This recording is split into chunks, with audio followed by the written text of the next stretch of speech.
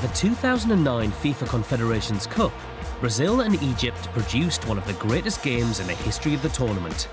Dani Alves found Kaká as early as the 5th minute to give the Brazilians an expected lead. A good ball in towards Kaká, whose control is magnificent, and the goal is wonderful. But it was quickly apparent that Egypt were by no means overawed. Mohamed Zidane equalised soon after. What a wonderful goal!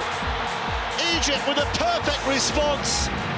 That tournament in South Africa was Luis Fabiano's best moment for the Seleção, and he put the favourites back in front. It's a good flicked header. It is a terrific goal. Joan made it 3-1 before half-time, as Brazil looked to have taken control. It's a good one too, and it's a third Brazilian goal. But after the break, Egypt scored twice in 2 minutes. First, Mohamed Shawki was on target. Oh, terrific goal!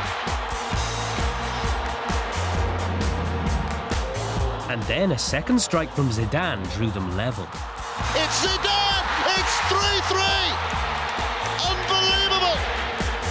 It seemed to be ending as an entertaining draw, but right on the final whistle, Lucio's shot was blocked by Ahmed Al-Mohammadi's arm.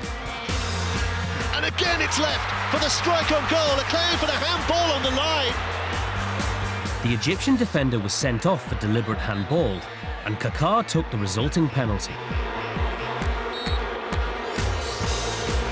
Up he steps and just about squeezes it past Essam El Hadri. The Brazilians would go on to win the tournament, but they'd been given an almighty scare by the African champions.